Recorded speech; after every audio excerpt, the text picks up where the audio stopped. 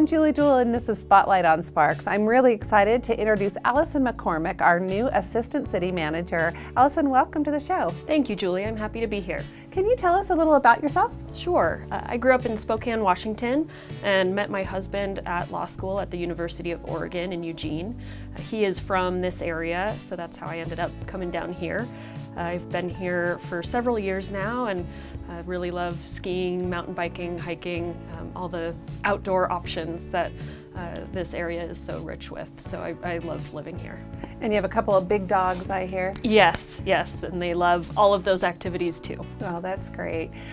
Great place to do all those activities. And I know you've been with the City of Sparks for about 4 years, and you mentioned law school, so you were our Assistant City Attorney. So how has that prepared you to be Assistant City Manager? Yes, the City Attorney's Office is a very lean department. We've got 3 Assistant City Attorneys in the Civil Division, 4 including the elected City Attorney. And between the 4 of us, we serve every department in the city, including litigation. So although each of the assistants has primary responsibility for various departments, because we are so small, each of the assistants at least gets involved somewhat with every other department at some point. So it's really taught me how the city works and what some of the issues facing the city and its various departments are. Well, I know just from a communication standpoint, whenever I would have questions or something, you guys were always so incredibly helpful, and you in particular, so I'm excited to work with you more directly as in your new role. Thank you. So I do want to ask you, as the new Assistant City Manager, what kind of initiatives do you think you're really going to be just excited about? One of the main things I'm excited about is working on our recruitment processes for employees, improving those, streamlining those, and more importantly, trying to get a broader base of applicants so that our applicant pool for various positions throughout the city is more diverse and more reflective of the city as a whole. Well, that sounds great. I know we talked a little bit recently at some council meetings about starting up a diversity committee too, so that sounds like it falls right in line with what you're thinking too. Absolutely. Yeah. Anything else you want to tell us about yourself, or the job or anything like that? I'm just really excited to take on this new role and keep serving the city. Well, we're excited too, so thank you so much for joining me today. I appreciate it. And my next guest is our new police chief, Chris Crawforth.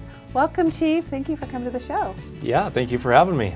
So exciting that you're our new police chief, and that's pretty exciting. Can you tell us a little bit about yourself, just so people would know a little bit more about you? Yeah, absolutely. I was born and raised in Northern Nevada. I spent most of my life in Sparks. Went to the elementary schools here, Reed High School, graduated from UNR, graduated with a wildlife biology, conservation biology degree. Moved to Arizona, where I was a game warden for just shy of 5 years, and came back in 2004, where I've been working for the Sparks Police Department ever since. So I've been a field training officer, a detective, a sergeant, a lieutenant.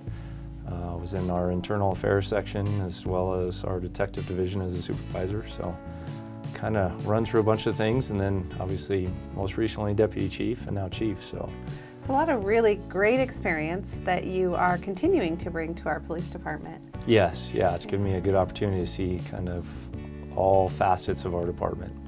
Great, that sounds great, and that actually leads me to my next question, because I know it's kind of tough right now. I mean, times are really different and tough, and I wondered maybe what some of the initiatives that you'd like to bring to the police department would be. Yeah, just obviously with what's going on, there's a lot of emotions out there, and just balancing what's correct for our community and for our folks at our police department. The real big thing we have right now is we have a lot of vacancies from some retirements, so filling that will be a big part, and improving our involvement with the community. So doing a lot more outreach with community groups and just the community as a whole to make sure we're meeting the needs that they want us to see. And I know that's something that part of your mission and vision is really community outreach, and to being a big part of the community and making yourself known, and not only just policing, but just engagement for community members. I know we have some great things in the police department. Do you want to talk about some of those? Sure. Yeah, one of the big things that is kind of a flagship right now is obviously the folks experiencing homelessness has become a big regional community issue. We've put together a team, our HOPE team, our outreach team, to truly not take those enforcement actions unless necessary, but identify those who are in need, that are experiencing homelessness, and what resources that we can help them attain and maybe move on with the next step of their life that they need to. So we've had a lot of good positive results from that. And I really identify that by the nonprofits and the community groups that really have joined us to be a part of that. So traditionally law enforcement kind of does their own thing, and it's nice to have that bigger involvement and those wanting to be part of that. I was just talking to one of the officers that's involved with the HOPE team, and he was just telling me how many great things and how many services working with the advocates that you were just talking about that they've been able to offer to the homeless. It was just, his passion for it was just really very cool to see. Absolutely, yeah. I know one of our guys is a veteran, and he's talked several times about helping some of the veterans out and getting them into even more resources through the VA and things of that, and those guys truly feel like they're making a difference, and they're excited about it. Yeah. What other initiatives would you like to mention that you might be working with, or good things that the police department's doing? Like I said, we're always doing really good stuff, just improving upon those, making sure we're hitting all the needs of the community members. Once we get back to some staffing and improving some of our residential outreach, some of our parking problems that have increased a little bit in the last few years, and some traffic safety. We're obviously a growing city, growing very fast, so with that comes more folks on the street, so we just need to balance that out and make sure everyone's getting where they need to safely. Well, that sounds great. Well, we're excited to have you as our new chief, and excited to see some of the things that you're going to be bringing to the department, because I know there's just some great things going on, and we're very thankful for that. Yes, thank you very much. All right, thank you very much. We appreciate it. And we're very happy to have introduced you to our new police chief and our new assistant city manager, and we'll also have this on a podcast. So thank you for joining.